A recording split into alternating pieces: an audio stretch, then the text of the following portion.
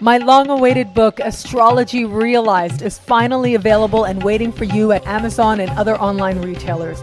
Get one for you, your loved one, or as a gift, all part of your fabulous journey to understanding astrology. Enjoy.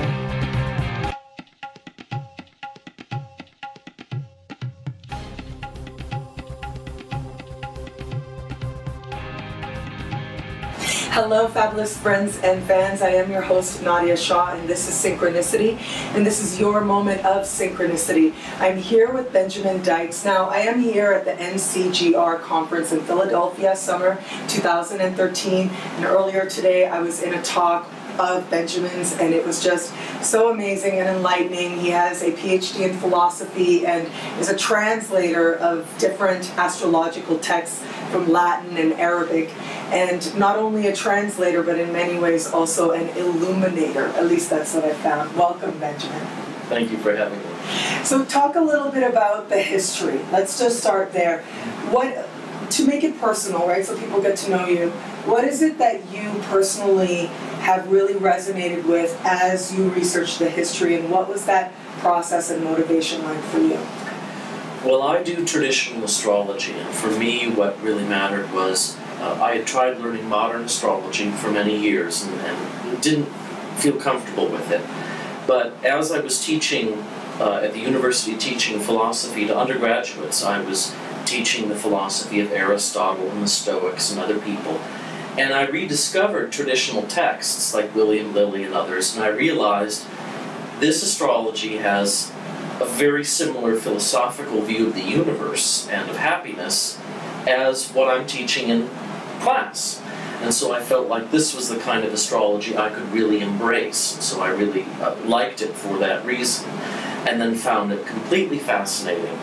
And as I began translating material, because there was not a lot of material in English, I realized that the history of astrology is, in a way, also a history of languages and civilizations.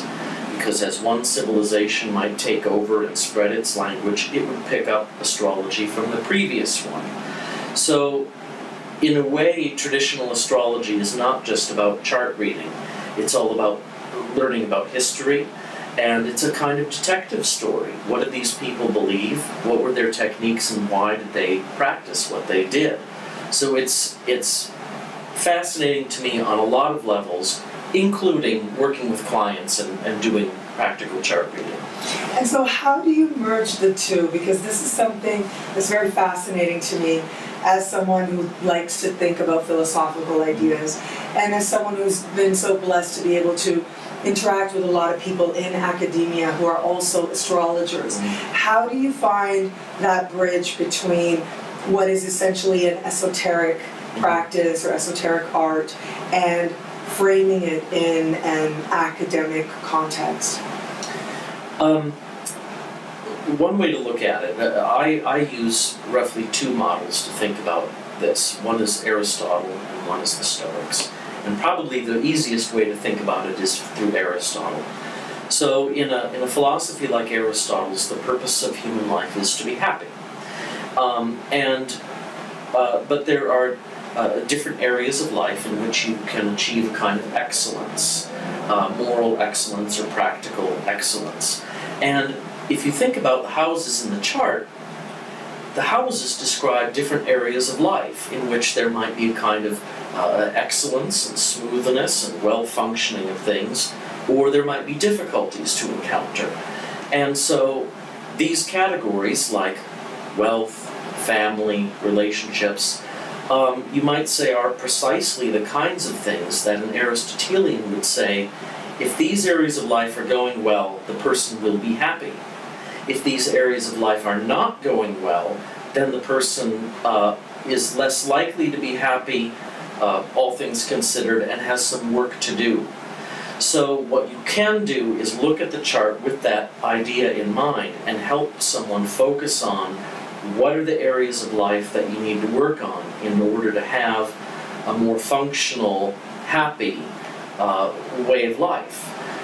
So in a sense, the ancient philosophers were outlining categories and attitudes that we, as we look at the houses in the chart, we're already looking at. So the two go together very well.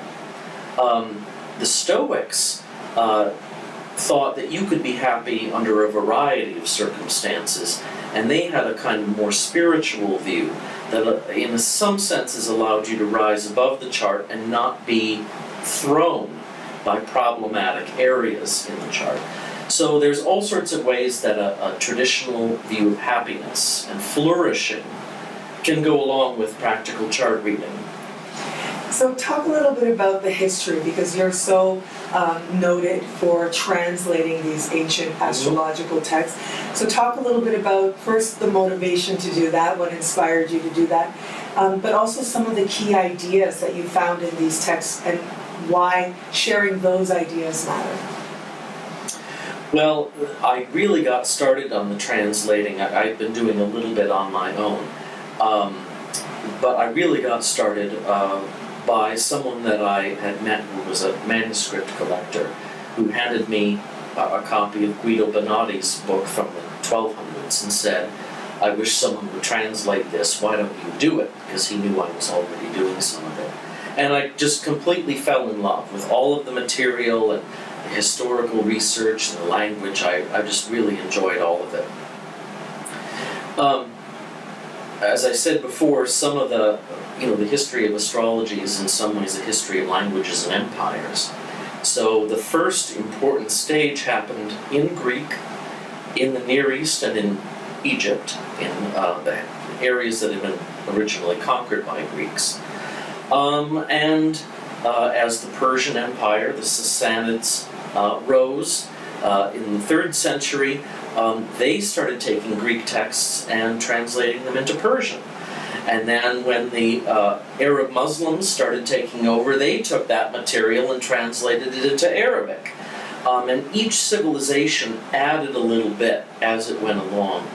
So for the first 1700, 2000 years of traditional astrology, there were differences in the texts and languages, but they tried to preserve what they had been bequeathed, and then tried to refine it, add to it a little bit, to try to enrich our chart reading and techniques. One thing that I've been very fascinated about in my own research, my own interest, has been this move between the Greeks, who had a polytheistic view of the world, and how the early Muslims, the Arabs, actually put astrology into a monotheistic context, which really helped it, which was one stage of its survival, one evolution of astrology, or one example of astrology responding to the cultural context it finds itself in. Can you talk a little bit about that shift between polytheistic worldview and monotheistic worldview as expressed in astrology? Well, in some ways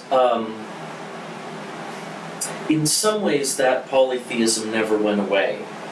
It was just, in some ways, just ignored. If you read some of the Arabic texts, they'll repeat the same techniques and everything from the Greek astrologers, but every once in a while they will say, inshallah, or they'll add a little bit of the required Islamic statement. So, for example, Masha'Allah, who was a Persian Jew, was writing in Arabic, and he was a famous astrologer. And then at the end of the texts, some of the texts that come down to us, he will suddenly say at the very end, "And praise be on Muhammad and his family." But there's nothing in the astrology that requires him to say that. So in a way, the astrology, even though it had been polytheistic, was able to be transmitted in a way that could escape those kinds of rules. It's just that sometimes they would add a little line here and there. One thing that I remember about Nasrallah's work was that fascinated me was this idea of where he starts talking about sort of like psychological prescriptions, if you will. And maybe that's not the right way to put it, but he starts saying things like, this person might have a temper and would do well to do X, right? And that reminded me of, well, he's saying take actions like this or take an attitude like this. It does remind me a little bit of Vedic astrology. We are talking here about Western astrology. But with Vedic astrology, a lot of the solutions are, you know, found in gems and things like that. Yeah. But he's actually saying you can use your free will like this and work with this energy in that way. And so what do you make of that? Like, on the one hand, yes, I completely can see it. Astrology is a polytheistic worldview, and he's asserting that. And I love the diversity, because ultimately we call it Islamic astrology because that's who was funding the astrology. Those were the people who were the benefactors. But having said that, I would love for you to talk about how astrology began to become a tool instead of just being a predictor. There is in Arabic a number of texts that are about consecrating gems and amulets and rings. There seems to be a distinction between the textbooks that tell you how to read a chart and then the books that tell you how to fix things and use magic and amulets and all of that sort of thing. Or, you know, it might say that you might consecrate this ring using this kind of stone and make sure that Capricorn is on the ascendant or the midheaven, something like that. But they seem to keep the two kinds of books separate. Now, I don't know if that was because they were trying to be safe or whether they just saw them as two different kinds of texts. There is an Arabic text by Umar al-Tabari, who was a famous medieval Arabic writing astrologer, where he records rituals and prayers to the planets and tells you what kind of clothing to wear, what kind of incense to burn, and it seems to be material that comes from places like Haran in modern Turkey, where they were doing all of this star worshipping.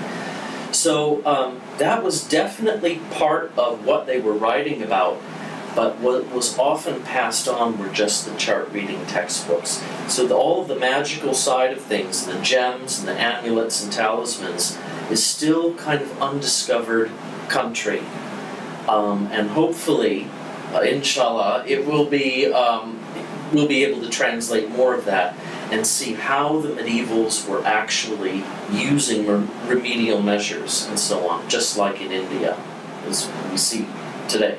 And so is that your next area of interest, translating some of these magical texts? I have a great interest in it. I have an Arabic series that I'm starting to plan out that will be more of the chart reading variety. But I do want to do some of the magical material.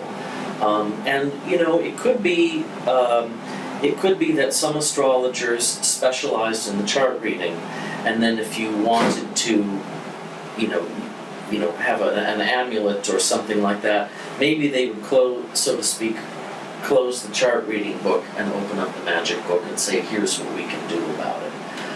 But they don't really talk about that. They seem to want to keep those a bit separate.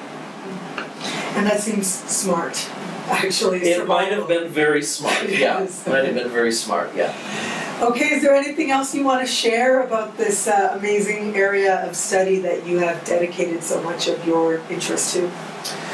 I guess I'd say I'm really happy that so many people are responding to this traditional material. It is our past. And for 2,000 years it was the standard way of looking at things, whether it's chart reading or the magical stuff.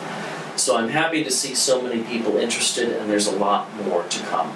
And I think we can learn plenty from modern psychological type astrology, but it's very important to recover our past and see the richness that's there.